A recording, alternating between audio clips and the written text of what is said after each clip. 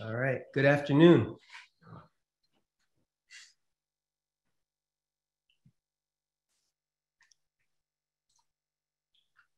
All right, good afternoon. It's 3:32. I'd like to call the meeting to order.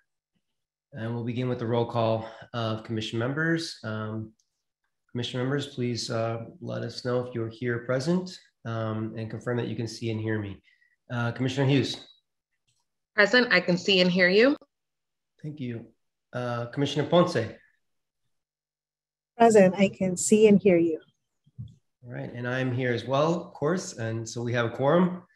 In 2022, Governor Pritzker signed Public Act 101-0640, making certain amendments to the Open Meetings Act so that we, along with our boards and commissions, can continue to host virtual meetings during the COVID-19 public health emergency, provided that certain conditions are met.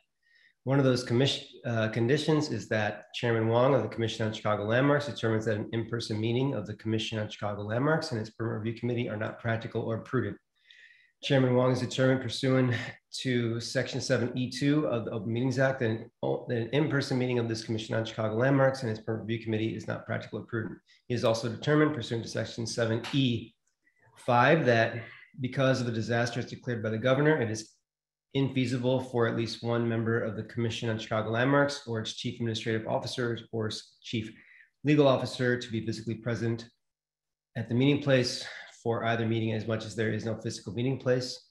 Pursuant to a resolution adopted by the Commission on Chicago Landmarks on June 4, 2020, regarding the chairman's emergency rulemaking powers, Chairman Wong issued emergency rules governing the conduct of remote public commission meetings and provisions for remote public participation effective February 18th, 2022. These rules are posted on the commission's website. In lines with these emergency rules, today's regular Permit Review Committee meeting is a virtual meeting being simulcast to the general public via live streaming. Permit Review Committees have been held virtually since May of 2020. Meetings are structured to minimize the chances for technical difficulties. Meetings of the general public have been Members of the general public have been encouraged to submit written statements in advance of the meeting, and these have been posted on the Commission's website and are available for public view during the meeting at www.chicago.gov/CCL. Per the emergency rules, verbal statements by the general public for all agenda items will take place at the beginning of the meeting. So all those wishing to speak at today's meeting should be signed into the Zoom meeting at this time. Before we hear staff presentations on the agenda items and ask to hear from owners or applicants and their teams, we open the floor to members of the general public who wish to comment about the items to be heard on today's agenda. Members of the public wishing to comment should use the raise hand function of Zoom to indicate that they wish to speak. Members of the public not using a smartphone or computer and instead phoning in to the meeting should press *9 to activate the raise hand function and do the same to deactivate it. I, or the meeting facilitator, will call out the names one by one and unmute those people. Once unmuted, speakers should give their full name and organization, if any, they represent. Each speaker is allocated 3 minutes to speak. Once all members of the general public wishing to make comments have been given an opportunity to do so, we will go through the agenda. I would ask that owners or applicants and their representatives, as well as aldermen, wait to speak until after staff presentations have been made on their agenda item. Please note that one of the projects listed on the draft agenda, 3500 West Douglas, the Jewish People's Institute, is not included on today's agenda. It was removed at the request of the property owner, so we will not be hearing statements regarding this item at today's meeting. All right, I'd like to go through the agenda items to allow for public comment this time. First is agenda item 1, the project at 640 West Irving Park, Immaculata High School. Are there any members of the general public wishing to speak on this item?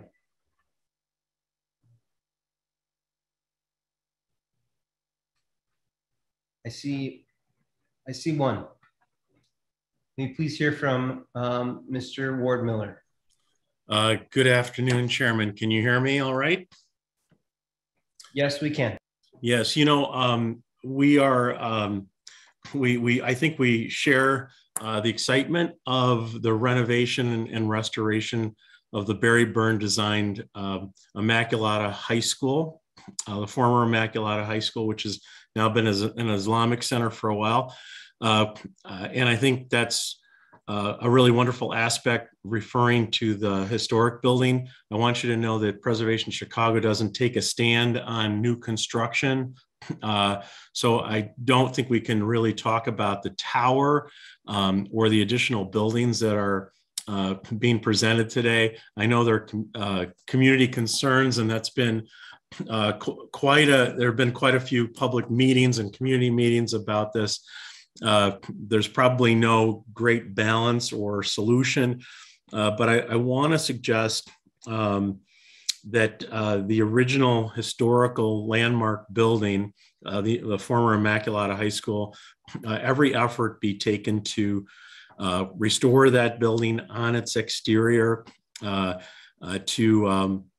to make that a viable structure again. It seems like it's been partially languishing for a little while, and it's an important building not only to the legacy of Chicago, but to our lakefront and our park system, and of course that neighborhood. We do applaud the developer for and the city for their attention to this important building. We would like to see perhaps the auditorium preserved as a community space if possible. And it'd be wonderful to even see a facsimile, if not the original statue that was over the auditorium entrance that has been a sort of a blank gap, if you will, in the archway, restored in some way. We know where the originals are. They were at the Smart Museum. They've now transferred to the Iannelli Studios in Park Ridge. So a facsimile would be easily replaceable and is really so much a part of the integrity and design of Barry Burns' masterpiece. I also want to say on a personal note, my grandmother Miller attended Immaculata High School, and it's a beautiful structure, even with its additions that were added also later by Barry Burns. So just want to say the more we can save and preserve of the original building's integrity and some of its interior spaces, perhaps the best outcome of all, even if it is a residential development. So we just wanted to offer our support for those more historic aspects that are part of the landmark designation of the Immaculata High School building. Thank you. Perfect timing. Thank you, Mr. Miller. I don't see any other hands up for this item. Seeing none, let's move to item number 2 on the agenda, which is the project at 40 East Burton in the Astor Street District. Are there any members of the general public wishing to speak on this item? Seeing none. So we'll move to agenda item number 3, which is the project at 1357 North Elston, the Morton Salt Company Warehouse Complex. Are there any members of the general public wishing to speak on this item? All right, I'm seeing none. So let's move to agenda item 4, the project at 530 West Fulton in the Mid-North District. Are there any members of the general public wishing to speak on this item? Seeing none. We'll move to agenda item number 5, the project at 858 West Belden in the McCormick Rohow District. Are there any members of the general public wishing to speak on this item? Seeing none. We'll move to agenda item number 6, the project at 5054 South Greenwood in the Kenwood District. Are there any members of the public wishing to speak on this one? Seeing none. Agenda item number 7 is the project at 651 North State Street in the near north side multiple property district. Are there any members of the general public wishing to speak on this item? All right, seeing none. Seeing one. Mr. Ward Miller. Hi, Commissioner, Mr. Chairman, and members of the Permit Review Committee of the Commission on Chicago Landmarks. We were very much involved in the creation of the Near North Landmark District, and I don't think we have enough true information on what's occurring here, but we are hopeful that this will be respectful of the integrity of the building at 651 North State, and look forward to a reinvestment in these structures. So oftentimes we forget that a reinvestment in our landmark buildings is development, and it's really the most sensitive type of development. So with this project and others, I want you to know Preservation Chicago oftentimes admires the reinvestment in these landmark buildings and in these landmark districts. So while we can't offer our enthusiastic support, I want you to know overall, we at Preservation Chicago really do honor and recognize these investments in our landmark buildings as true and wonderful development. And I don't think we should forget that. And we're grateful to all of you on the Permit Review Committee for your dedication to overseeing these projects, as well as landmark staff. So we are grateful in every regard. And that's the extent of my comments on the remainder of the structures. And we'll be here if you'd like to refer back to us.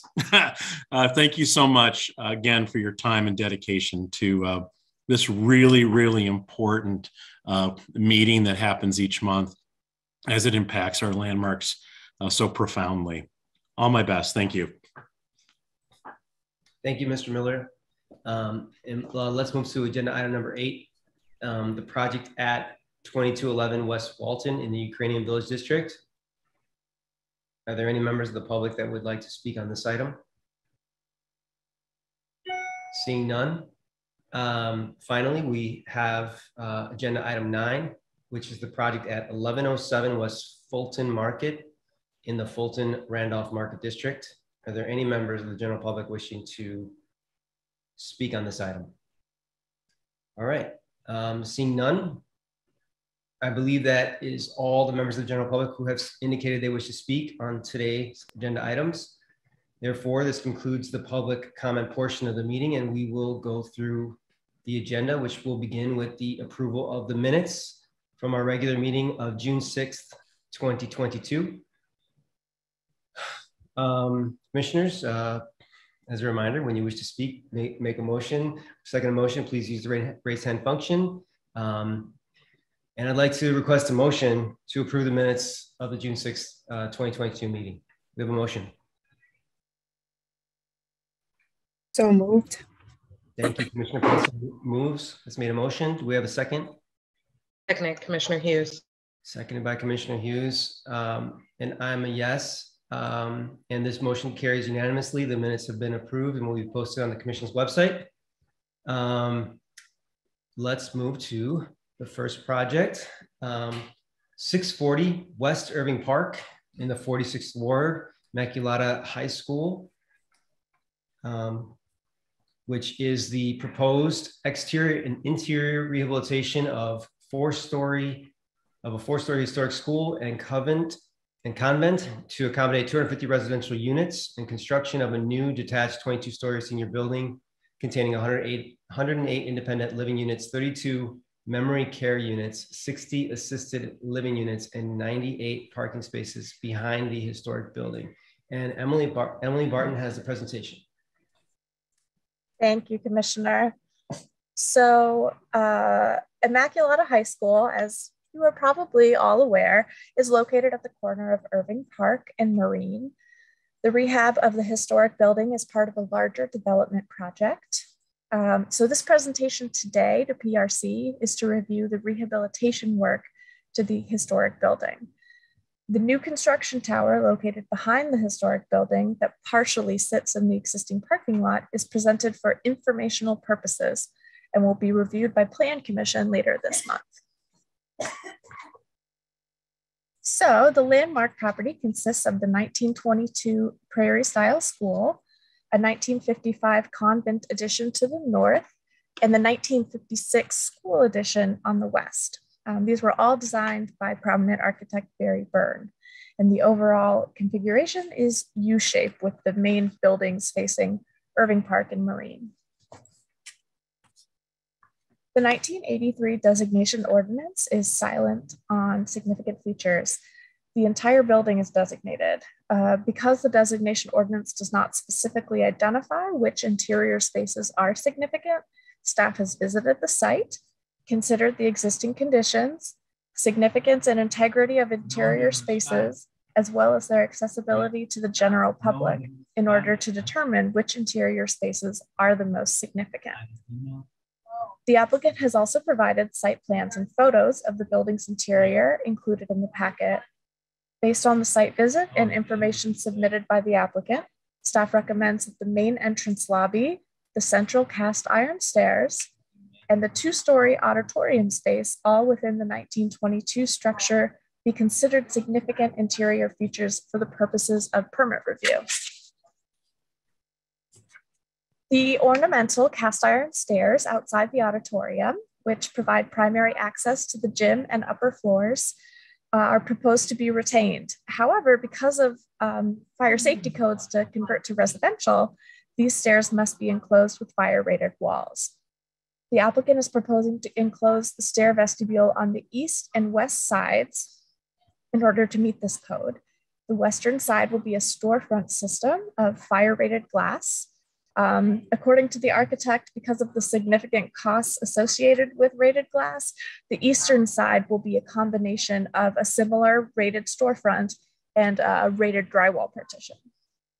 The drywall partition is proposed to be held off approximately 4 to 6 inches from the stair, and staff recommends approval as proposed, with details of this connection to be included with the permit application. The applicant is proposing to construct a roof deck on the flat roof of the building at the west end of the property, which is the school, the 1956 school addition. This roof deck has a slight setback from the north parapet, where it will be screened by the adjacent tower, and approximately a 35-foot setback from the south parapet. New black metal panel elevator and stair extensions are also proposed to access the deck. The applicant has provided some photo renderings to clarify the extent of visibility from Irving Park Road. Based on their renderings, the elevator and stair enclosure extensions and the prefabricated planters will be minimally visible from Irving Park. There is some precedence for a visible metal-clad elevator overrun, as there is an existing one on the north elevation of the original 1922 building. Additionally, all roof elements are proposed to be added to the 1956 school addition, which has a flat roof. So based on the location, size, and visibility rendering, staff recommends approval with the condition that all material samples be submitted to staff with the permit application. Many of the aluminum windows on the 1950s portion of the property were replaced without approval in 2013. The applicant proposes to replace these windows with new windows configured to match the original. The applicant will be investigating the condition of the existing historic windows on the 1922 portion of the property and intends to retain those which can be repaired to meet their project needs. Additionally, there are several stained glass window panels which must be retained. Staff shall review and approve all existing and proposed window details with the permit application. On the north courtyard elevation of the building, the applicant proposes to modify some existing glass block windows into operable windows in order to address the light and vent requirements needed. Similarly, they propose to install new window openings at the basement level of the north elevation, matching the size, orientation, and location of the existing basement level windows.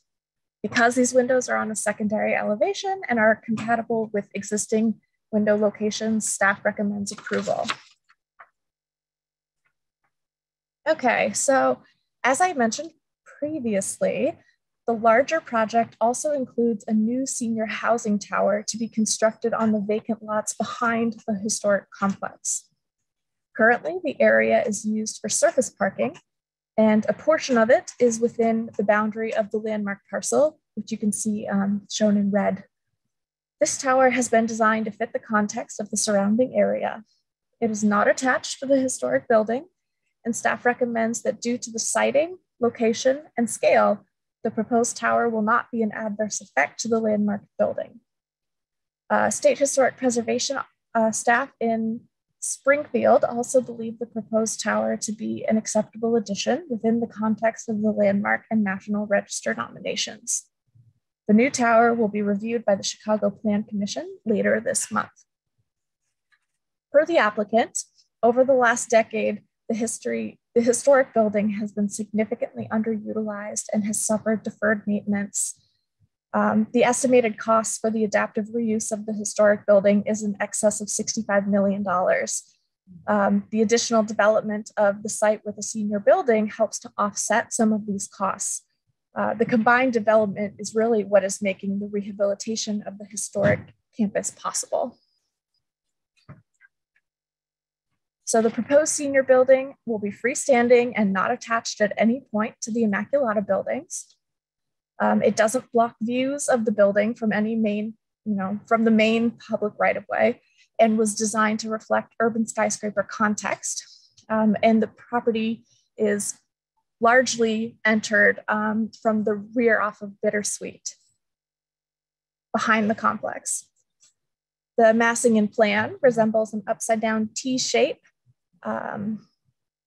with approximately 12,900 square feet per floor plate as it rises above the 5th floor.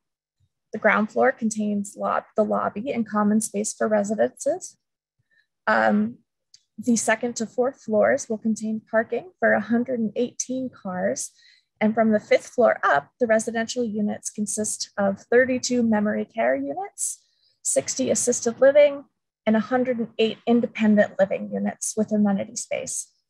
The base of the building is to be clad in brick and metal panels, which will distinguish it from the historic building and provide a material palette consistent with the neighborhood, while the upper stories are clad with, in glass with a vertical expression. The applicant has provided several prospective renderings to better illustrate how the new structure will be perceived as a backdrop to the landmark building. Staff recommends that due to the siting, location, and scale, the proposed tower will not be an adverse effect to the landmark building. So staff is recommending approval of the rehabilitation work with the conditions listed. A number of support letters were included in your packet. And I believe we've got the whole team here, as well as Alderman Kappelman, if he would like to make a statement as well. Thanks so much, Emily. Any questions for Emily before we go to, does it look like Mr. Alderman Kappelman would like to speak first on this one? Sure. Be honored to. Okay. Good afternoon, everyone. I have a very extensive zoning process that has over 30 members from all different segments of this very diverse ward, where over 92 different languages are spoken. And because over 20% of the 46 ward residents rely on a low income, we also have 20% of our zoning members who represent this group as well. This development proposal has been before the community since January 2020, right before the COVID outbreak. And we've had many meetings and lots of negotiations to get where we are today. But one zoning member stated this really well, and I took this down. He said, the property has been on the market for many years, and this may easily be the last chance to save this historic landmark buildings that are on this property. I believe we're lucky to have so many beautiful and historically significant buildings in the 46th ward, and the risk of losing these buildings is just too great if we wait much longer to restore them. There was a vote, 21 in favor, 7 opposed, and 3 abstaining. I agree with the 46th Ward Zoning Development Committee that the benefits far outweigh the negative repercussions that are also present. So I ask for your support on this as well. Thank you. Thank you, Alderman, for providing all that context for that. Any questions for the Alderman? If none yet, let's hear from the applicant and applicant representatives. I believe Rolando Acosta is here. I am, Mr. Chairman. Good afternoon, everyone. I'm Rolando Acosta. I am the attorney for the project. Here with me today is Keith Giles from K. Giles, developer for the project. Keith recently, well, not so recently now, maybe 10 years ago, was also the lead developer for the rehabilitation and reuse of the old Colony building, a very significant City of Chicago landmark, which rehabilitation, I think, was well received. I also have Greg Gibson from Level Architecture. He is the architect for the Immaculata existing buildings, the restoration architect for this project.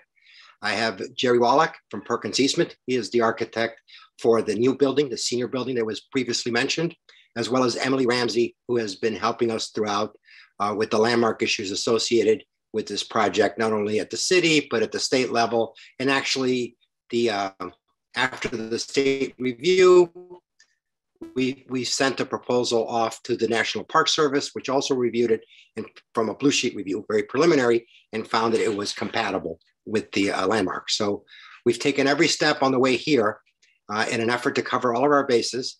We also spent a considerable amount of time with the Department of Planning and Development's excellent design staff on the tower, the new building, its particular aspects to it, and a good bit of time with Larry Schur before Emily took over for this project, before he retired, reviewing all of the elements of the landmark restoration. So we're very pleased to be here. As the Alderman said, it's been over 2 years that we've been in the community. We've been through all of these reviews. We've had more than a dozen community meetings. In addition to the Alderman's Committee, which is a very diverse and extensive one, we also met with many community groups. We have the support of the Buena Park Neighbors Association, which is our immediate community, and also of the Uptown United, which is the local Chamber of Commerce for Uptown area. We believe this is important. I actually, on a personal note, used to live on Bittersweet. Remember when this building went out of service as a school and became property of the Islamic College. It has been underutilized for many, many years. Needs significant TLC, if nothing else, but the systems need to be upgraded and we have a viable use. I wanted to just comment on two facts. We have reduced the unit count slightly as a result of late discussions with the community. So we're 245 in the Immaculata building. We're a total of 2 in the senior building. Slight reduction, doesn't affect anything you've seen. This is all internal machinations for the project. With that, Mr. Chairman and members of the committee, I want to open it up for questions because I know you've had a long day. Commissioners, do we have any questions for the applicant representatives? My question. Yes, Commissioner Hughes. Yeah, my question was, has the design team started thinking about the materials for the new vertical components on the existing buildings? And the simple answer is yes, but the more architectural answer will come from Jerry Wallach. No, I thought Rolando and Emily Barton did a great job of sort of describing this and summarizing. Right now, I think as she stated, we have a combination of brick, stone, and metal on the base to be complementary to the existing building. And then the tower, a little bit more traditionally glass, steel, and metal panel. Sorry, I think I meant the existing, I meant the new vertical components that's being added to the existing The building. rooftop elements. Oh, Yeah. okay. All Oh, right. I'm sorry. That goes to Greg. Yeah. So that, yeah, we have. So right now we're planning for those to be a black ACM. Obviously that sample would be something that is part of the conditions that you guys get to review and approve that. We found that to be, a pretty neutral solution in the past, and hope that you'll find it acceptable this time as well. There's just a couple pieces, an elevator that's going to stop at the roof and then a stair extension. And those exist on the 1950s school addition to the west. We are also going to repair as necessary any portions of the existing 1920s building, which exists at the corner. Those repairs would be done in like materials. Mm-hmm. There's also the potential that a new elevator in that building extends through the roof.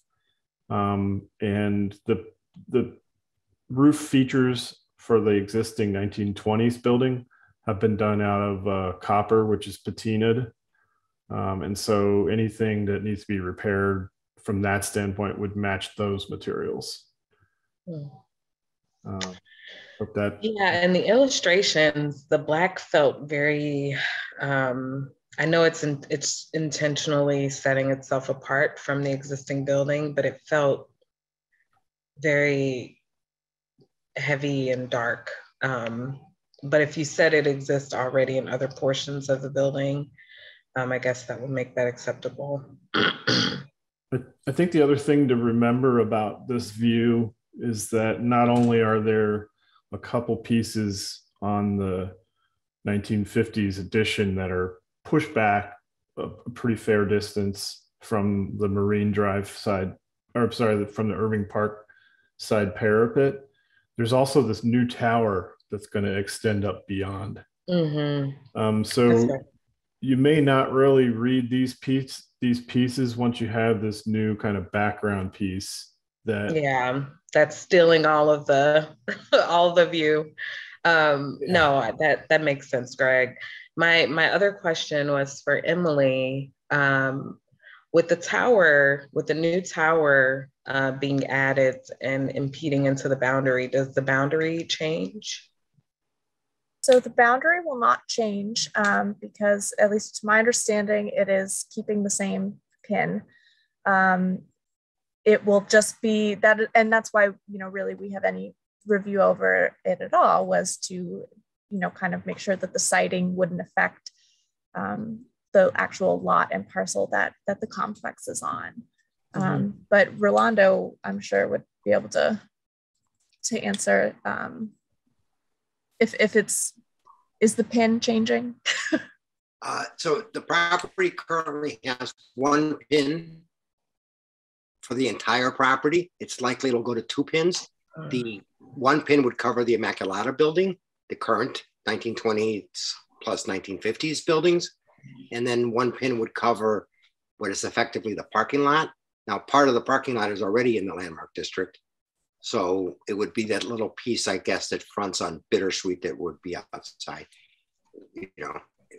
So the second pin would be the second pin would be the new tower then, as a part of that parking lot? It would be the new tower, but the tower covers most of the parking lot. So I would say most of the tower is within the landmark district. And then it's almost like it's forecourt because the tower is set back 50 feet from the property. So that may actually be just forecourt or open space in front of the tower. I don't know exactly where the line is over there.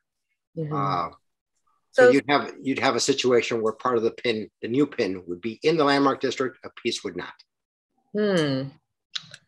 Seems like that would be an opportunity to rebound that landmark space around the new pin, but I guess that would be for Emily and the staff to decide.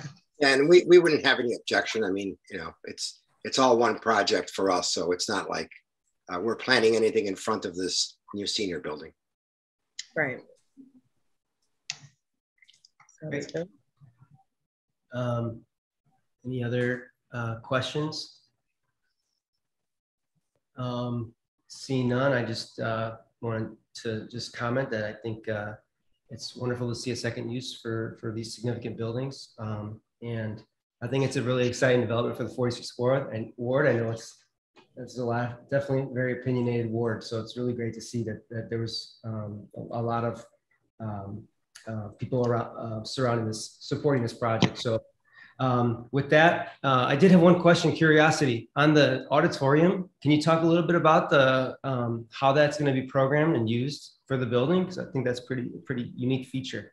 So the auditorium is intended to stay as an auditorium and be used as amenity space for the residents in the building. We've also made a commitment to the community that for community events, the community would be able to use the auditorium. They'd have to be events in keeping with the nature of the building. So we're not going to have rock concerts or something like that in the auditorium. But for community gatherings and meetings, it would be opened up to the community. So the public would still get to enjoy that space as an auditorium. Great, thank you. Any other questions, commissioners? I just wanted to congratulate all of you for this exciting project. I had a lot of fun going through the packet, and it's a wonderful project. Happy to see it. Thank you, Commissioner Ponce. With that, I think like to request a motion to adopt the staff recommendation for the project. Do we have a motion? So moved, Commissioner Hughes. Commissioner Hughes has made a motion. Do we have a second? You have a second. All right, Commissioner Ponce seconds, and I am also a yes, so the motion carries unanimously. Congratulations to the team. Thank you very much. Thank you. Thank you. All right. Thanks. Thank you. Good luck. All right, so the second project is 40 East Burton in the 43rd Ward, Astor Street District. We're talking about the proposed interior and exterior renovation of a 3-story brick single-family residence with a 1-story addition and an attached 4-car garage with a roof deck. And looks like Joyce is going to give us the presentation for this one. Thank you, Mr. Chairman. This 3-story brick Georgian Revival single-family residence was built in 1909 and was designed by Schmidt, Garden, and Martin. The applicant reached out to Historic Preservation staff in May with their initial proposal, and a revised submittal was received in June. The subject property is located at the corner of Astor and Burton on a 57-foot by 105-foot lot, which is atypical for the district as it is unusually wide and deep. The building is located at the west side of the lot with no rear yard and a substantial side yard, which is visible from Burton Place. A non-historic detached 2-car brick garage is located in the side yard, and according to Sanborn maps, the garage was constructed sometime after 1950. The garage is accessed via an existing curb cut from Burton Place, and the existing garage and retaining wall are proposed to be demolished. The proposed side addition will be constructed on the east elevation and will include an exercise room and laundry room on the basement level and a terrace and kitchen on the first floor level. The terrace will have a masonry guardrail with a limestone cap and decorative iron railing infills, and the total height of the addition is 9'6" above grade. The addition will be clad in brick that matches the main house and will project 1'4" from the front facade of the main house to differentiate it from the historic building. New awning windows with iron security bars are proposed for the basement level. Staff recommends approval for the new windows as proposed. The new windows shall be wood or clad wood windows, and the permit drawing shall include large scale dimension drawings of the proposed windows for each window type through the sill, head, mullions, brick mold, and trim. Attached to the addition will be a 4-car brick garage. The south elevation will have an 18-foot wide garage door that is accessed from Burton Place, and the east elevation, which faces the alley, will also have an 18-foot wide garage door. And these garage doors will be custom wood panel doors with divided light glazing. The garage will also be clad in the same brick that matches the main house and is set back 9'9" from the proposed new addition. The applicant wishes to utilize the roof above the garage as a roof deck, and the parapet of the garage will extend 3'6" above the roof deck with a limestone coping. The total height of the garage is 14 feet above grade. As a note, the committee has approved another visible side addition and garage with similar site constraints at 10201 South Sealy in the Longwood Drive district. The applicant has provided renderings from vantage points east, west, and directly in front of the property to better describe the visual impact to the building. And staff recommends approval of the side yard addition and garage as proposed. The applicant provided brick samples for review, and the sample is composed of several brick types, which will be randomly mixed during installation. The proposed bricks closely match the historic brick in size, shape, color, and finish, and are approved as proposed. Staff also recommends that the new mortar to match the historic mortar in color, joint profile, texture, and strength and type. The applicant is also proposing tuck pointing, basement window replacement, and damaged slate roof replacement on the main house. Historic Preservation staff recommends the replacement slate tiles to match the historic slate in size, color, texture, and finish. And a sample of the slate should be provided to staff for review and approval. The bay window on the west elevation and the 3rd floor balcony on the east elevation is currently enclosed with windows and is proposed to be restored to the original open balcony design. as based on historic photos and the original design drawings. The east elevation will also have new doors located on the same masonry openings as removed windows, and these doors will have the same design and light pattern as the previous windows and will open out onto the new terrace. Staff recommends approval of this additional work as proposed. Okay, so finally, staff recommends approval for the new scope of work with the conditions mentioned during this presentation and also listed on this slide. The Alderman has reviewed the proposal and provided a letter of support. And this concludes my presentation. If you have any questions about my presentation or for the owner, architect, and attorney who are also here today, please let us know. Thank you. Thank you so much, Joyce. Any questions for Joyce before we go to the applicant? Seeing none, let's hear from the applicant. Is it Chris Pintinix? Chris Pintinix. Thank you.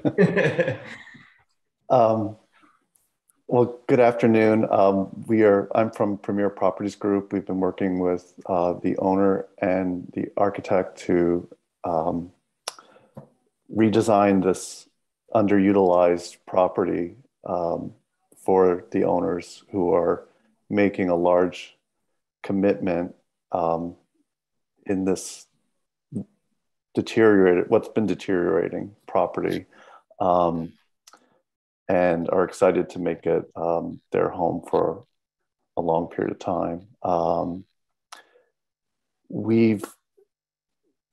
What we're proposing is to basically, the existing home, we're restoring what's there. There's not really any reason to change what's there. There's a few minor items, like maybe, I think we're changing one window height on the east elevation and changing an opening where there was a staircase in the past. But otherwise, we're going back to the original drawings to recreate elements like the bay window as it was on the west elevation, and just going through and rehabilitating what's there currently. One thing that we are adding back is the building originally had shutters that we were looking to replace. So it has, looks a little bit more, it looks a little barren right now without them. The original drawings and the original photos that we went to had them in there. So that's an element we're adding back in. And then we feel like this new garage addition, which is really necessary for our climate, to have an attached garage to this house. We very much separated it from the original structure. There's a clear delineation mark. So we have that distinction. And it's in keeping with most of the homes on Burton Street. So even Schmidt Garden and Martin did another house earlier to this house at the Madliner House with the Graham Foundation just west of here. And the original house had a garage that filled that space all the way to the alley. And that's what we're proposing here. And we've met with Landmarks. We had a larger, the garage was larger in the beginning. It came out further to Burton to the property line. Their recommendation was to resize the massing a little bit. We've adjusted our plans and scaled it back a little bit. So that's where we're at with the project now. Great, thank you. Any questions, commissioners? Seeing none. It's nice to see the effort to rehab the home and bring back some of the elements that are, that were missing. So we appreciate that, I think. And I think if there are no other questions from commissioners. Excuse me, this is Jack George. I'm the attorney for the owners of the property, and I just wanted to follow up on what Chris said and let you know that we also did meet with the Gold Coast Neighbors Association with respect to this proposed changes that we're talking about. And they were given the drawings, the proposed change drawings, and both Matt Earhart, one of the other architects, and myself spoke with Michael Perlstein from Gold Coast Neighbors, and I spoke again with him yesterday, and just to see where they were at. And he indicated yesterday that Gold Coast Neighbors supports the proposed changes that we're making and that are before you today. And I just wanted to make that information available to you, and thank you again for giving us the opportunity to make the presentation today. Yes, thank you. Thank you. I think if there are no other questions from commissioners, I think we're ready to request a motion to adopt the staff recommendation for the project. Do we have a motion?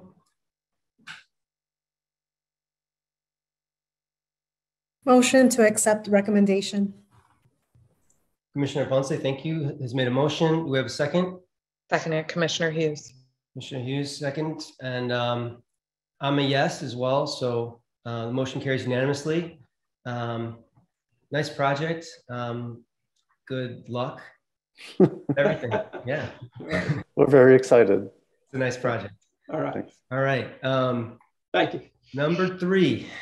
Item number 3 is 1357 North Elston, the 27th Ward, the Morton Salt Company Warehouse Complex. Proposed modifications to the previously approved rehabilitation of the existing industrial complex to include a new bridge and west entry ramp.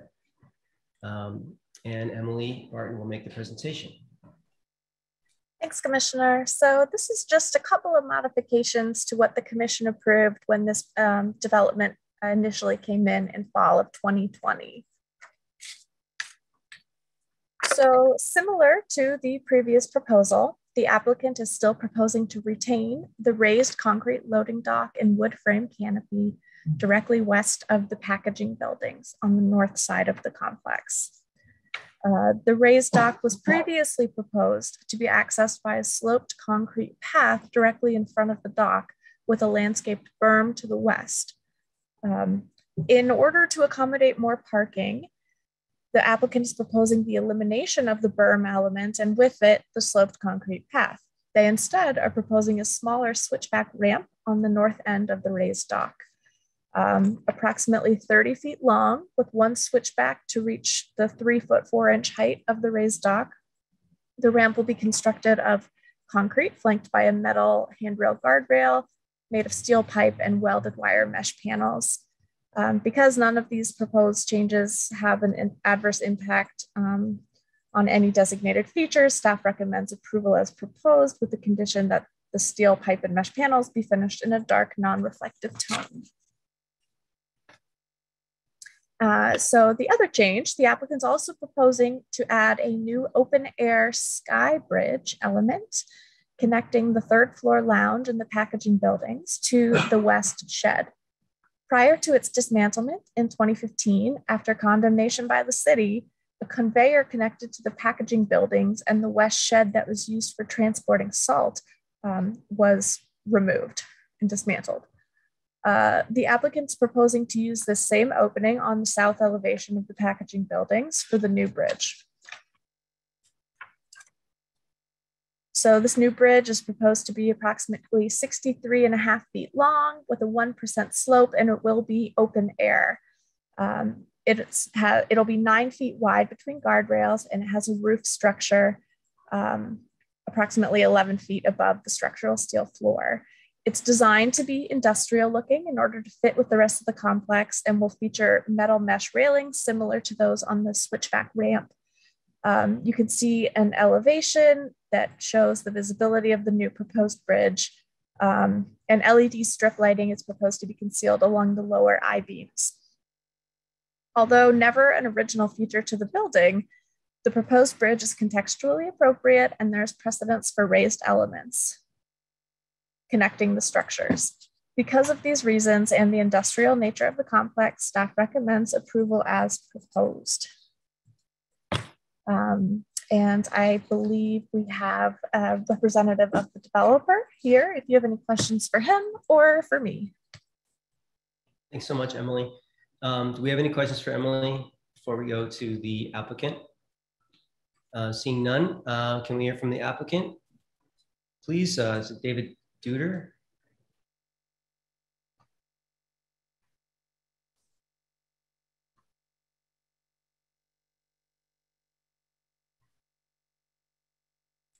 I see that. We might have lost him. I know he was on. It seems like he's there, but he was on both computer and phone, but okay. He's any questions for the applicant before we from the commission? I don't see any at this time. So we can, is David there? Dave?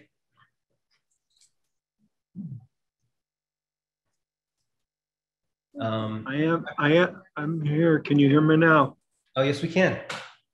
Okay, excellent. I was on a cell phone as well.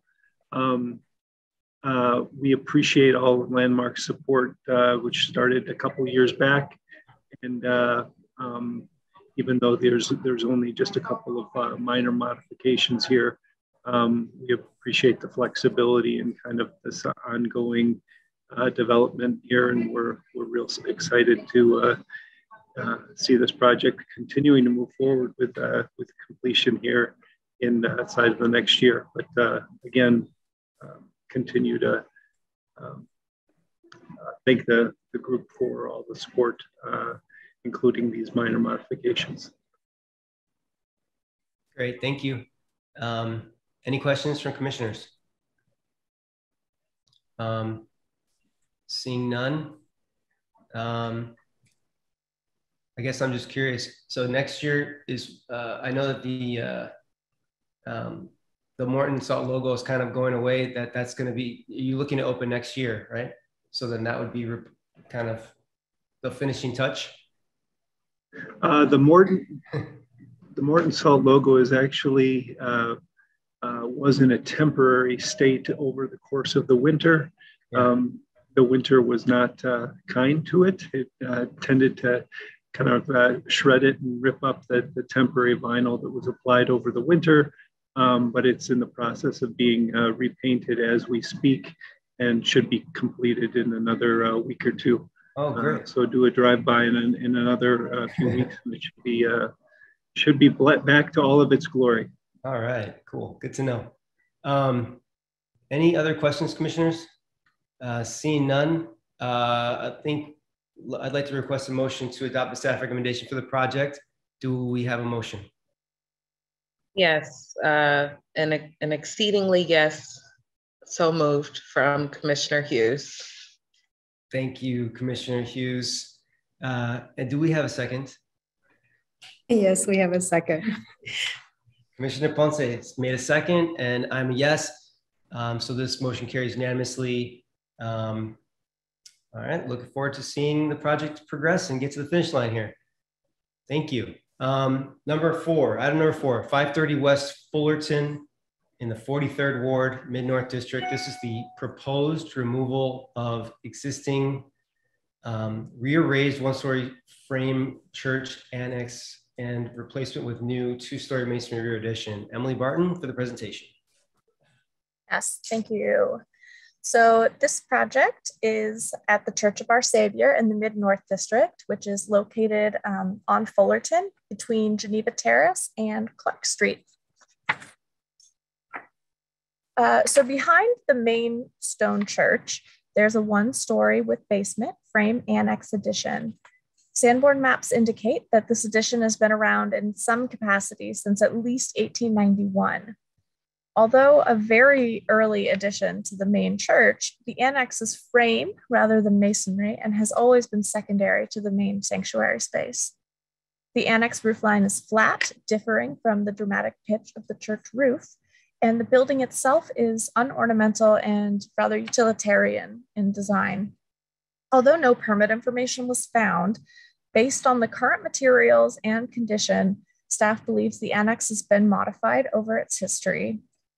Based on Sanborn maps, we also were able to tell that from the late 1800s through at least the mid-1920s, the annex was blocked entirely from view along Fullerton by residential homes to the east. And this is also confirmed in early historic photographs like the one you see here. So the applicant is proposing to remove the rear frame annex in its entirety so that they can build a new modern annex that better serves their charity needs. They've provided demolition calculations to evaluate the percentage of the building to be removed. And based on this information, the 40% threshold requiring full commission and city council review is not triggered by this scope because only 31% of significant features are proposed to be removed. Because the rear annex's utilitarian design is clearly a secondary addition to the main church, and the fact that this structure was historically not visible from the street, staff recommends that the removal of the frame rear addition will not be an adverse effect to the building or the district. The church is proposing to build this new annex to house programmatic elements for their important charity work. The building footprint will be largely similar, approximately 70 feet north to south and 82.5 feet east to west. This is a little bit wider than the existing annex. It's also proposed to be 31 foot 8 inches tall and contemporary in design. This is also slightly taller than the existing annex was, but maintains the same general proportions. The first floor is proposed to feature a glazed storefront at the south entry vestibule, which is outlined, you can see in orange on the proposed first floor plan. This vestibule is approximately 3 feet north of the rear wall of the church sanctuary. Between the rear wall and this addition is an inset hyphen connection, which I've indicated in red. This setback is partially repeated on the second floor. However, a small portion of the room there, which is meeting room 214 on the second floor, projects out approximately 2 foot 6 inches towards the church in front of the hyphen connection. So in order to further visually separate the two structures, staff is recommending that the design shall be modified to eliminate the portion of the southeast meeting room that extends past the hyphen so that there is a clear delineation between the historic construction and the new annex.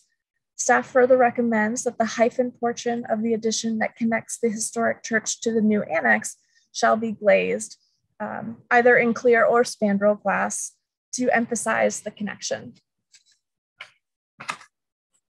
The applicant has provided visibility studies from Fullerton to evaluate how the new annex will read from the public right-of-way. The new construction will be clad in masonry, either Roman brick or Norman brick in a neutral off-white or tan color. Punched window openings are proposed with metal window surrounds, and 4 courses of recessed masonry detailing will span the building at the heads and sills. A support letter from Alderman Smith's office was included in your packet. I'm here if you have any questions, as are representatives of the congregation and their architect. Thank you, Emily. Any questions? Do the commissioners have any questions for Emily before we hear from the applicant? Seeing none, let's hear from the applicant. Hi, everyone. It's good to be with you. My name is Brandon Cox. I'm the junior warden of Church of Our Savior. It's hard not to be part of what you guys do and not be grateful for everything that you do for our community as it relates to preservation. We have a very progressively Orthodox Episcopalian parish that has been really charts its history back to sheltering protesters during the '68 convention, all the way through to the charity work that we do called Care for Friends that we've launched and has been active really since that time. And so we've got a really just a history of service to the community as in addition to the church activities itself. And so it's great to be with you to talk about this building that will allow us to really grow our programming for those underserved populations, but then also more appropriately serve the church population as well. And I'm joined by Todd Zima, architect, and Anthony Cacciato from JLL. Great, thanks so much. Any questions for the applicant, commissioners? Commissioner Hughes? I have a question. Was there a in opposition to the building frontage stopping where the staff recommended, because it looked like in the renderings it was still propelled forward. Hi, everybody. I'll take that question. This is Todd. I'm Todd Zemo with MKB Architects. Thanks for having us here. We had hoped to have that conversation. Thanks, Commissioner Hughes, for bringing it up. And simply because our intention, using the historic church's language as a basis, was to take the idea of a kind of a mini tower that would match. Emily, can you pull that visual up, please? Sorry, keep going, Todd. Sure. The historic language at the front of the church has several tower elements with entries directly below them. And one of the things that was part of the brief from Church of Our Savior and Care for Friends, who runs part of the nonprofit inside this building, was to try to create a new welcoming entrance that was noticeable from the street. This will be the main accessible entrance for this building. There are currently 3 different entrances on the Fullerton Parkway side that serve, 2 of them serve the church, 1 of them serves a rectory building, which is kind of an office annex of the church. So what we're trying to do here, and as we've discussed with staff, is both allow the reveal between the buildings, but also emphasize this entrance in a way that, in a contemporary sense, echoes the way that entrances have been emphasized on the other portions of the building. And I think the only disagreement we have here is that we really don't want it to become too flat and kind of pushed back to be look like a box pushed up behind the building. We're trying to add some a design element to it that emphasized it. You can see the red color inside that, outside of the red that's placed on the reveal that Emily mentioned, in the yellow on the top. There's like a red tone inside, which reflects the red front door of an Episcopalian church. And this idea is that this is a contemporary tower element that addresses the street with a formal, kind of presence and doesn't get totally diminutive. We think that's our position is that we think that's an appropriate way to treat the historic building, because it is so far back from the street in the least historically significant side of the building, which was formerly covered by the residences that were cited, and now needs to be recognizable as a place to go for this property. So we were hoping to hear the commission's thoughts on that, and we'll follow the direction that we get from this meeting. Thank you for that explanation. I do believe that I do believe in kind of announcing the entrance and, sort of drawing attention to that. It's a creative, welcoming feel, but have you explored other ways of doing that? Because I do think this is, to the staff's point, it is, sort of impeding on that original structure. So have you guys explored other options of how you may kind of celebrate this entrance? I think our first pass at it is to do something similar to what Emily's indicated here and remove it essentially. We'll probably need a small overhang instead to protect people from the weather when they're waiting to come inside the building. There'll be a security intercom here to announce people. And we would lose some program space on the inside of the building, but we'd keep a corner window the way that is represented here as an indication that it's an important room above, which in the program it is. Yeah, I'd recommend, I hear what you're saying, Todd. I'd recommend, sort of exploring that visually and presenting it to the staff. I personally do agree with their comments here about the kind of making sure there's that delineation and separation between the 2 structures. But other than that, I do applaud you guys for really sort of respecting the original heritage of the building, sort of the proportions and the windows, the voids versus the solids seem very intentional, the height, everything has great consideration for the original structure. So thank you guys for that. I also agree with the recommendation, staff recommendation. I was just curious, how far does it come overhang? Does it align with that break? Yes. it's intended to stay behind the church, but match. It's slightly behind the north end of the historic building. Sorry, Todd, don't want to cut you off. It projects out approximately 2 foot 6 inches forward, which is still behind, the rear wall of the church, just kind of blocking that hyphen connection.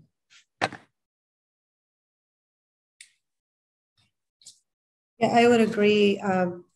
Just a little bit more exploration on how to treat that entrance. But I think that I'm pretty confident that you would come up with a winning solution. I mean, it's almost there. So it's a beautiful project. Congratulations.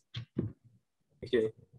Can I ask a question to the commission and I guess to Emily at the same time? But if we were to just move this entire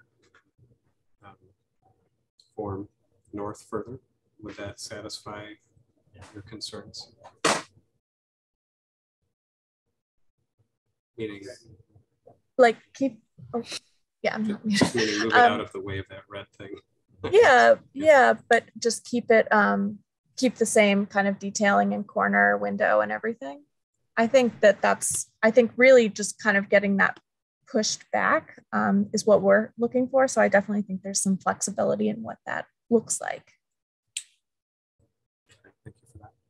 In that break, that will be glass, and maybe showing it in the rendering will help emphasize how that is going to look. We can work on that, yes. We had detailed it with a black metal that a similar look, but we'll explore how to do detailing with spandrel glazing, because the area behind that is an insulated kind of hallway with the door that opens in front of it, so it would most likely be a spandrel panel. If the commission feels it needs to be glazing, then we'll explore that as a... Yeah, I think that was my other comment to the staff. I'm a little bit concerned. I know that we've approved the glass separations in the past, and we have the precedent for that, but I'm a little bit, I would be interested in us exploring additional options that are more sustainable than glass, because I think of Chicago winters and, or some of our really hot days in the summer, and, that space, conditioning that space probably is quite a lift if it's glass in the wintertime. So I'm open to seeing other options. I think the biggest thing, which I agree with the staff on, is making sure that it delineates itself from the original structure.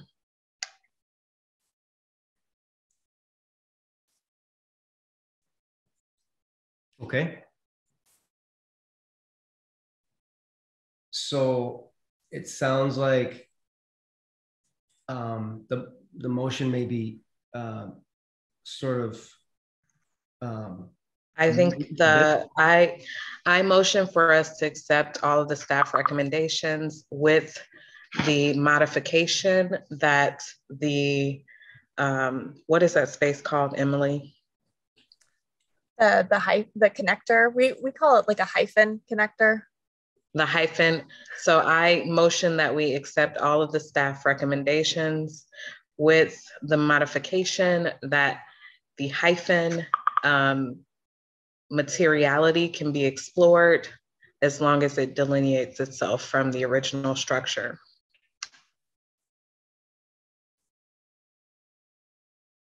As well as the cantilever being, it sounds like there's a compromise there with the cantilever. Oh, I think both Commissioner Ponce and myself were in support of the staff recommendations for shifting that back. Okay. And Todd, is that what you want? Is that what you said, or did you say that you were looking like at an in-between cantilever? I think we're going to need to move it back. I don't think, okay, because otherwise the hyphen reveal, I'm realizing talking to you here, is going to simply get wider and the same issue will exist. That seems to be the one that is, not working, that reveal would be covered by a portion of the new building. So it'll most likely look more like a box with the same corner features. The building end will look more like a box. And with that, I think there's a motion on the table for an amended staff recommendation to Commissioner Hughes, if you want to help me with it. It's basically to explore the hyphen connection material further. But basically, we're adopting the staff recommendation as is, but to explore material of that hyphen connection. Is that correct?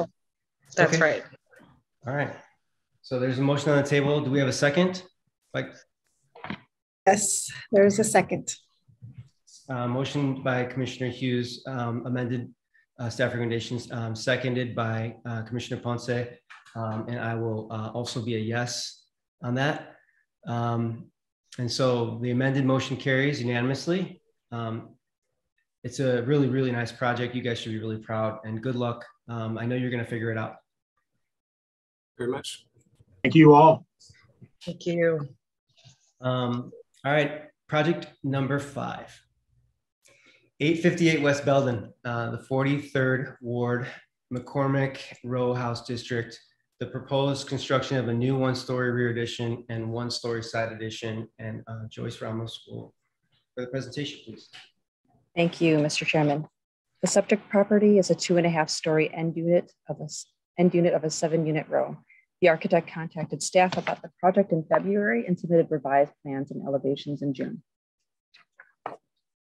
The building shown on the drawings in blue, is located on a lot approximately 37 feet wide by 104 feet in depth. The applicant is proposing to construct a 1-story side addition shown in yellow, which is approximately 6 feet wide and 18 feet deep, and is proposed to be set back approximately 30 feet from the front facade. The applicant is also proposing to construct a 1-story frame addition located behind the existing residence, also shown in yellow, and is approximately 20 feet wide and 12 feet deep, and is proposed to be set back approximately 20 feet from the rear property line. The side and rear additions are proposed to be 16 foot 2 inches in height and will be clad with wood or composite panels and trim with a standing seam metal roof. Divided light casement windows with transoms will be installed on the first floor, and divided light casement windows will be installed on the basement level. In contrast to a more solid masonry addition, a paneled glass enclosure may be seen as an ancillary structure to the main residence. Within the district, there is one end unit that is part of a 5-unit row located at 832 West Belden that has a historic 1-story frame side enclosure, which appears to have been reclad with new metal and glass walls. Similarly to 832 West Belden, the proposed side addition of the subject property is substantially set back from the front facade. Since the proposed side addition is located towards the rear of the home and will no longer be minimally visible from the public rights of way, and since the rear addition is no higher or wider than the historic structure, staff recommends that the massing and materials of the proposed additions will not adversely affect the architectural character of the building or district. Additionally, staff will review and approve dimension window and cladding material details and material samples with permit application should also be submitted for review. The applicant is also proposing to replace the existing windows on the rear elevation with new clad wood double hung windows and add new masonry openings for new windows on the west and rear elevations to match the size and configurations of the existing windows as indicated on the drawings. On these walls are secondary elevations, and the proposed new windows are compatible with the existing window locations and configurations. Staff recommends approval for the new windows as proposed, and the permit drawing shall include dimension details of the new masonry openings and windows. Staff recommends approval for the new scope of work with the conditions mentioned during this presentation and also listed here on this slide. Both Alderman Smith and the Sheffield Neighborhood Association have reviewed the proposal and submitted letters of support, which were included in their packets. This concludes my presentation. If you have any questions about my presentations or for the architect who's here today, please let us know. Thank you. Thanks so much, Joyce. Any questions for Joyce? Seeing none, let's hear from the applicant. Is it David Rhino Ogden?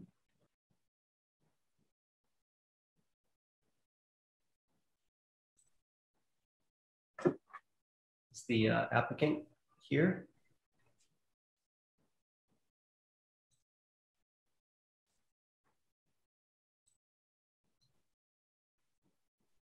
Unmute.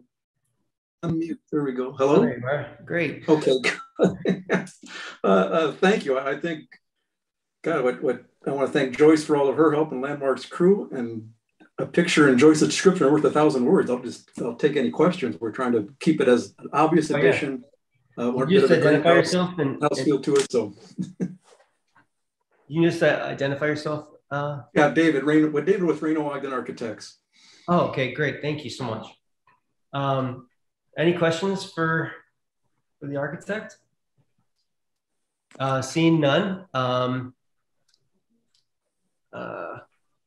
Any points of discussion the commissioners would like to make? Seeing none, there being no further discussion, I think we're ready to make a motion. I'd like to request a motion to adopt the staff recommendation for the project. Do we have a motion? Motion. So moved. Commissioner Ponce, thank you. Do we have a second? Second, Commissioner Hughes. Seconded by Commissioner Hughes, and I'm a yes as well. So the motion carries unanimously. Good luck with the project. Thank you very much. Well done. Thank you all. Well done. Thanks. Okay. Item number 6, 5054 South Greenwood in the 4th Ward, Kenwood District. It's the proposed new construction of a raised 3-story masonry single-family residence with 3-car garage and curb cut on a corner lot. And Emily, take it away. Yes, thank you, Commissioner. So this is a vacant lot located on the corner of Hyde Park and Greenwood, directly across from the KAM Isaiah Israel Temple.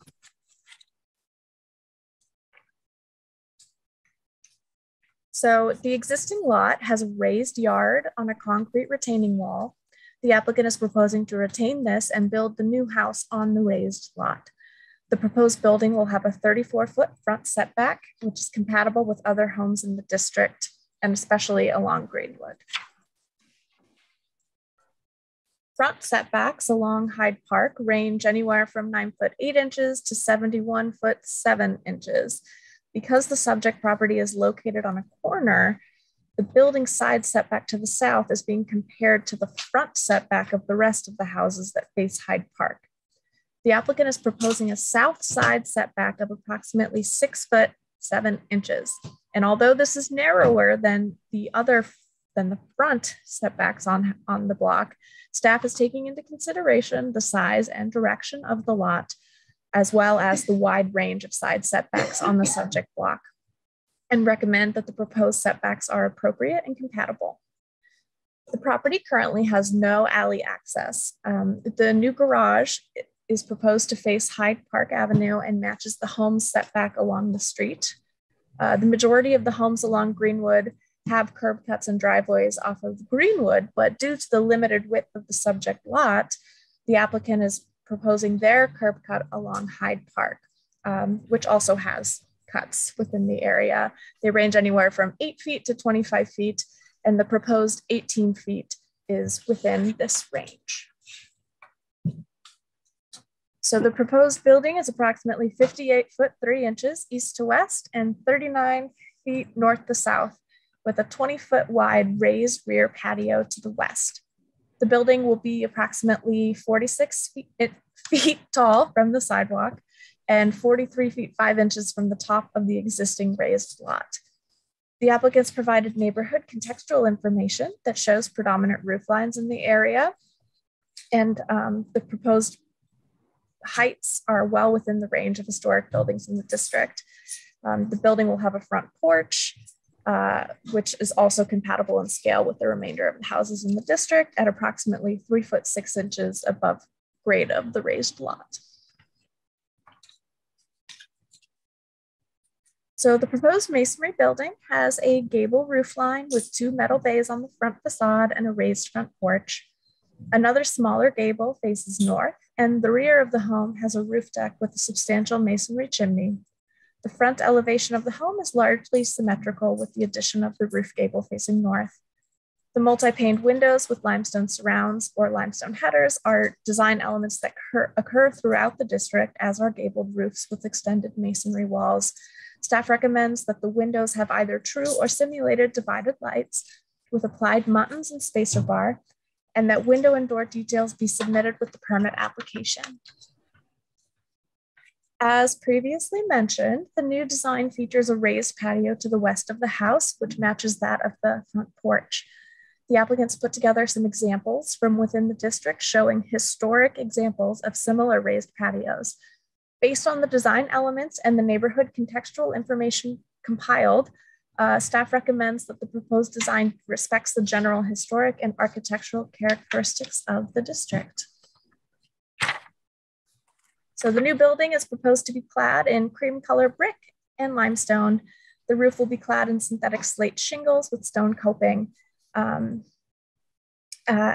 Staff recommends that these are compatible materials and approval as proposed, with all new material samples to be provided to staff with the permit application. And so that is the end of me, but if you have questions, I'm here. And we also have the architect and ownership of the new house. Great. Thank you, Emily. Do we have any questions for Emily? Seeing none, let's hear from the applicant. I believe they're here. Sure, we'd be happy to speak. Good afternoon. My name is Robin Taylor, and my husband Maurice is also on the call here, as is our architect Jean as well. So we have been in Chicago for about a decade. We got married here. We own a home here. We had our son here, and we're expecting a second kid, a little girl, in September.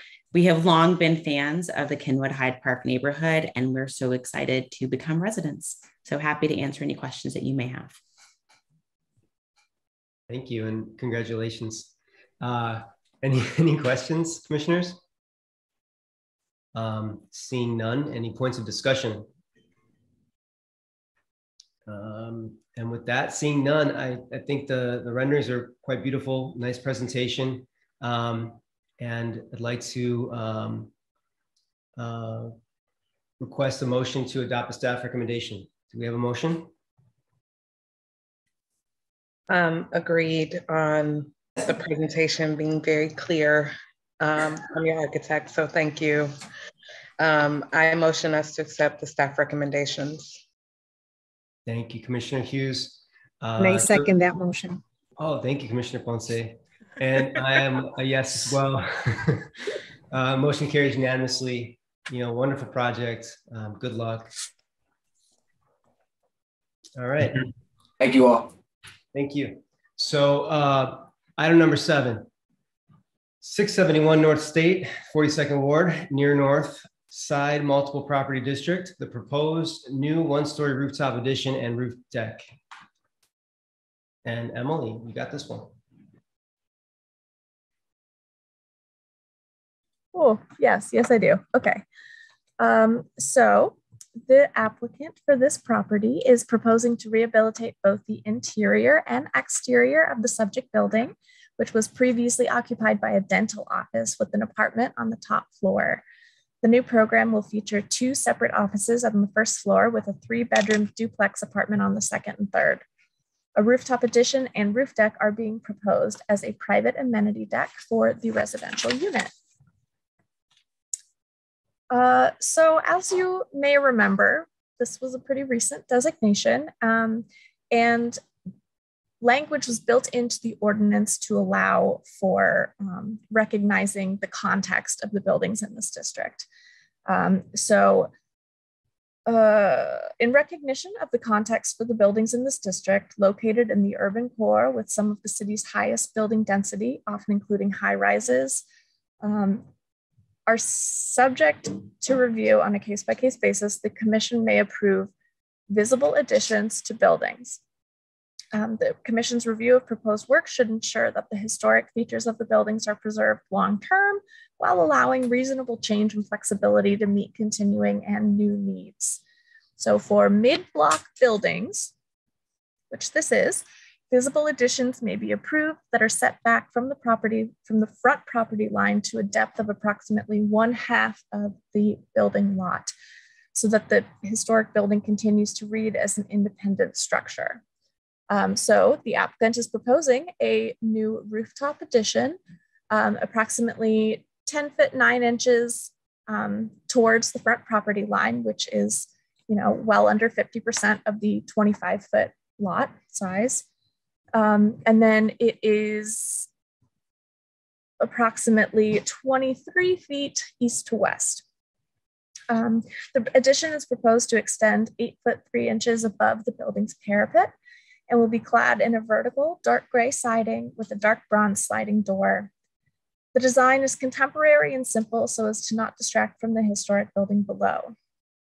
This building has a uniquely small footprint and is approximately 23 feet from front to back, taking up the entirety of its lot.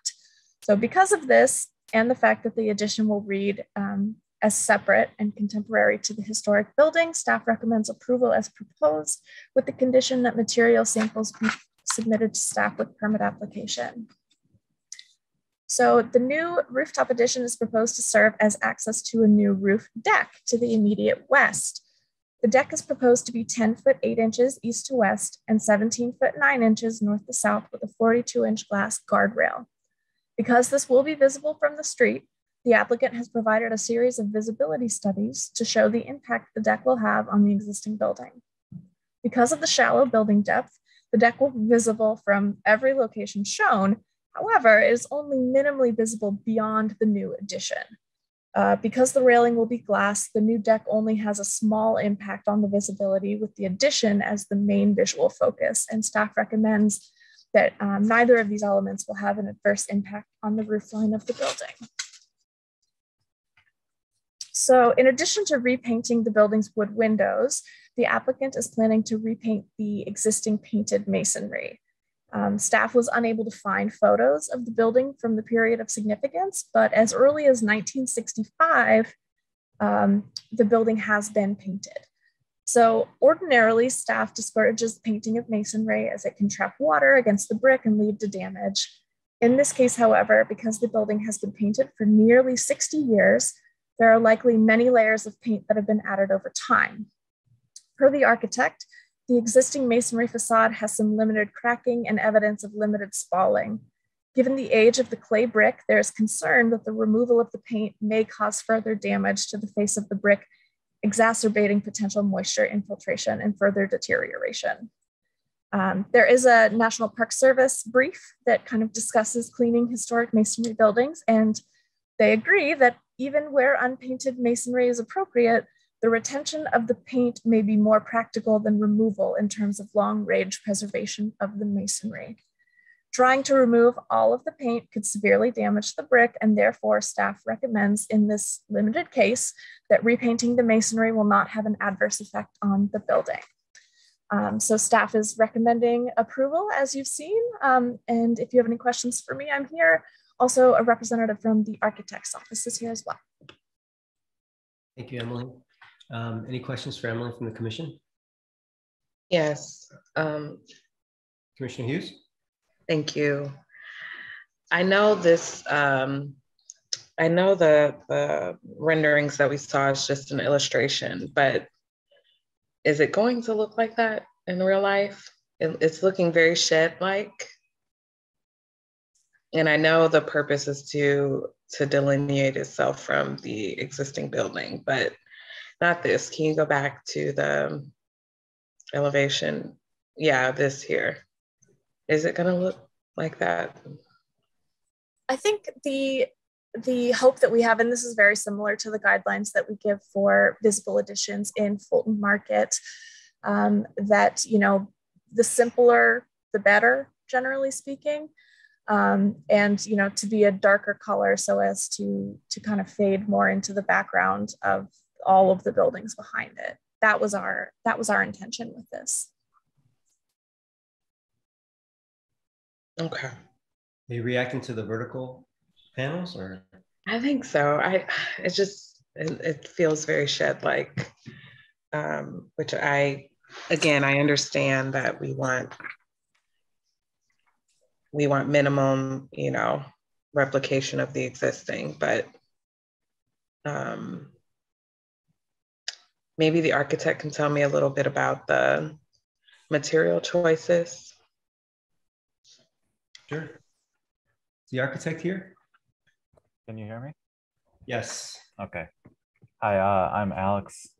On behalf of the architecture team, my principal is actually more informed on the design, but he is out on vacation right now. But I think the point with this, with the materials at least, the dark gray is kind of meant to evoke the dark gray window surrounds and sort of the accent masonry that is on the building if we see, pictures of the existing facade. So kind of to blend in with that. And then, yeah, kind of like was already mentioned, tried to keep the form just as simple and in the background as possible. So it is color accenting what is existing on the building. Yeah, it has the added benefit, like Emily said, with the dark color trying to fade away, but also it kind of does match part of the existing building as well. Okay. That helps. Emily, can you go back to one of the pictures of the building?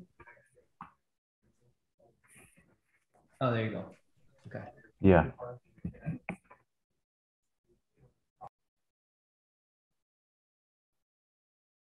It's gonna be hard to see too. That parapet's so, well, I guess the parapet isn't that tall. It's kind of deceiving. It's a whole floor in there. There's a sneaky third floor hidden in there. Never mind. It's not very tall at all. Okay.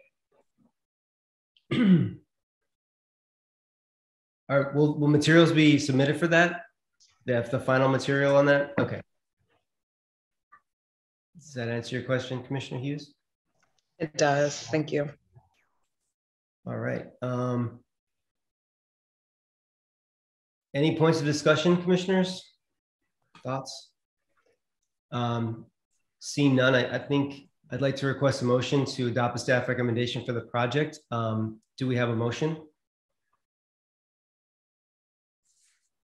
So moved, Commissioner Hughes. Thank you, Commissioner Hughes. Do we have a second? Second, Commissioner Ponce. Thank you, Commissioner Ponce. And I'm a yes as well. So the motion carries unanimously. Congratulations. Thank you. Number 8 of 9, 2211 West Walton, the 2nd Ward, Ukrainian Village District. The proposed new roof deck and pergola atop an existing, 2 flat. Yes, I remember this one. Joyce, take it away. Yes. Thank you, Mr. Chairman. In March 2020, a permit application was received by Historic Preservation Division staff for a proposed new rooftop addition. This project was initially reviewed by the Permit Review Committee last month in June, which included a visible rooftop addition that had an adverse effect to the historic roofline. At the meeting, the committee directed the applicant to continue working with staff on the design and to return to a future PRC meeting for review and decision. The applicant has since revised their proposal to eliminate the rooftop addition to just include a roof deck above the main house and a pergola located towards the rear of the building. A roof deck shown on the 3rd floor plan here in green is proposed to be set back 20 feet from the projecting bay on the front facade, 17 feet from the principal facade, and 2 feet from both side elevations. A 42-inch high wood guardrail shown in orange on the elevations will wrap around the roof deck and will extend 1 foot 7 inches past the top of the parapet.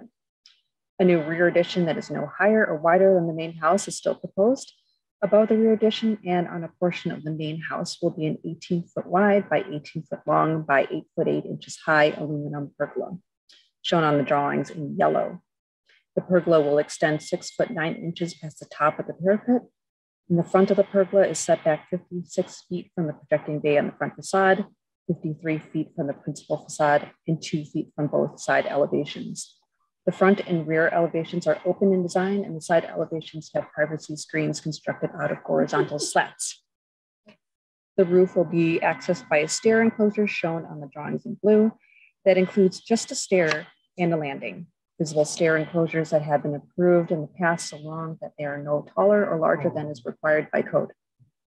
The stair enclosure is an extension of the new stairs proposed for the floors below. The exterior walls of the stair enclosure will be set just inside of the parapet, and the roof will follow the slope of the stairs, and the highest part of this enclosure will extend 6'9" past the top of the parapet. The walls will be clad in a cementitious board, and the roof will have shingles. Historic preservation staff recommends that the cladding materials to be a dark, non-reflective color to differentiate it from the historic masonry. And samples of this cladding shall be submitted to staff for review and approval. The architect provided renderings taken from several vantage points along Walton. The guardrail and pergola do not appear to be visible. Mock-ups of the front elevation of the pergola, guardrails, and the stair enclosure were also constructed for staff review. Staff met with the architect and owners on site to review the mock-up and confirmed that the front elevation of the pergola and guardrails would not be visible on Walton from several vantage points taken directly in front, west, and east of the building. I will go through the various viewpoints on the following slides. At this vantage point shown here, across the street, looking straight at the facade, the pergola and the guardrails will not be visible above the roofline and will have no impact to the front facade. At this point, just west of the building, looking down the gangway, the pergola and the guardrails will not be visible. At this point across the street and west of the building, the pergola and the guardrails will not be visible. At this point across the street and further west of the building, the pergola and guardrails will still not be visible. At this point, just east of the building, looking down the gangway, the pergola and guardrails are also not visible. At this point, across the street and east of the building, the pergola and guardrails will not be visible. The stair enclosure will be visible. As you can see, just over here. And also unremarkable for here. And finally, at this point, across the street and further east of the building, the pergola and guardrails will not be visible. Similarly to that last viewpoint, the stair enclosure will still be visible. And based on the mock-up and digital renderings, staff recommends that the proposed new pergola and guardrails will not have an adverse impact on the roofline of the front facade of the building or overall district and may be approved. Alderman Hopkins has reviewed the project and has no objection. The Ukrainian Village Neighborhood Association also reviewed the project and submitted a letter of support. This concludes my presentation. Please let me know if you have any questions. The owner, architect, and builder are also here if you have any questions for them. Thank you. Thanks so much, Joyce. Any questions for Joyce? If not, let's hear from the applicant. You're on mute, I think. Well, Laszlo, can you just unmute yourself, please?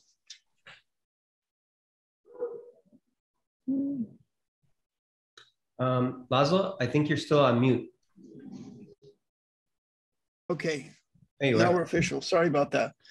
I just got a text from my client and her mother is ill. So unfortunately she can't make it. Her regrets. And thank you for having us on for your for this meeting. Thank you. Do you have any concerns with the staff recommendations? No. No? Okay. All right, any questions for commissioners? Seeing none, I think I'd like to request a motion to adopt the staff recommendation for the project. Do we have a motion? So moved, Commissioner Hughes. Commissioner Hughes made a motion. Do we have a second? Second, Commissioner Ponce. Seconded by Commissioner Ponce. I'm a yes. This motion carries unanimously. Thank you. Thank you very much. And we're now at the final item. Number 9, 1107 West Fulton Market, the 27th Ward, Fulton Randolph Market District. Proposed construction of new facade and new interior floor structure within existing 4-story non-contributing building. Emily Barton, please take it away. Yes, I will. Thank you. So this property is mid-block on Fulton Market, located between Aberdeen and May. The proposal includes retaining the existing rear and side walls of the subject 4-story building and rebuilding the front facade, which was removed prior to district designation. Although the scope is just for the new facade, full interior rehab is proposed to move forward once the design is approved. The phasing is proposed so that any revisions required won't affect interior layout and will be able to be reviewed by commission staff. Because the majority of the front facade was demolished prior to district designation and has not been replaced, staff believes that the full commission and city council review regarding 40% of demolition is not triggered. A report by a licensed structural engineer addressing how the existing building elements to remain shall be supported, braced and protected in situ during the demolition of the portion of the existing front facade and interior structure shall be included with the permit app. The recommended measures, sequencing, and protection should be incorporated in the structural and architectural permit drawings. So based on previous proposals, the existing building is 44 foot 9 inches tall and is missing some of the interior floor structure. So the applicant is proposing on constructing new floors at different elevations, 16 foot 4 inches for the first floor, 12 feet for the second, third, and fourth floors, making the new overall building height 55 foot 4 inches. 3 bays of windows are proposed with masonry piers in between.